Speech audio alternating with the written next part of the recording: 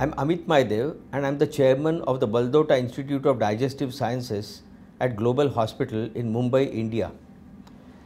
I'm speaking today on behalf of my co-authors and thank the Endoscopy Journal for presenting our recently accepted paper titled Endoscopic Full Thickness Plication for the treatment of gastroesophageal reflux after peroral endoscopic myotomy, a randomized sham-controlled study. One of our main research interests has been the treatment of gastroesophageal reflux. In the past, our center has shown that ARMS or anti-reflux mucosectomy is useful in GERD. In POEM patients, the results of POEM with concomitant fundoplication were also shown to be modest. Regardless of the variation in the reported incidence of post-POEM GER, it is undeniable that reflux after POEM affects a sizable number of patients, and the clinical implications are yet to be determined with potentially long-term complications. Unlike laparoscopic Heller myotomy, POEM does not include an associated anti-reflux procedure. Endoscopic full thickness plication, what is popularly called as EFTP, has shown promising results in GERD, but its efficacy amongst post-POEM patients needs to be explored.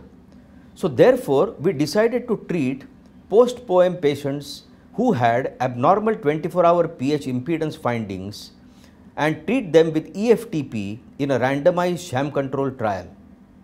Patients dependent on PPI for documented GER underwent EFTP or an endoscopic sham procedure. EFTP was performed using the GERD system in patients allocated to the endoscopic plication group and used two staples to remodel the GE valve. The sham procedure was identical to the treatment procedure by positioning the retroflexed device just below the GE, but we did not apply staples. So therefore, we randomized 60 patients, 30 in each group. At 3 months, a significantly higher proportion of patients achieved improvement in acid exposure time in the EFTP group compared with the sham group. A non-significant improvement was also seen as far as esophagitis is concerned in the EFTP group.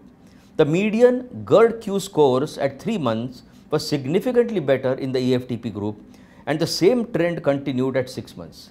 A higher proportion of patients in sham group continued to use PPI. There were no major adverse events in either group. So therefore, in conclusion, this prospective randomized sham-controlled trial showed that EFTP using this new plication device was safe and effective in managing post-POEM GERD. Endoscopic therapy with EFTP improved post-POEM GERD symptoms, 24-hour pH impedance findings with normalization in 1/3 and reduced PPI usage in 6 months. The validity of our study findings, of course, needs greater consideration in future multi-center randomized control trials with a larger patient cohort. And if these results are reproducible, then I think EFTP could become a suitable endoscopic modality for the treatment of post-POEM GERD. So to know more, watch out for our article in the upcoming issue of Endoscopy. Thank you for listening.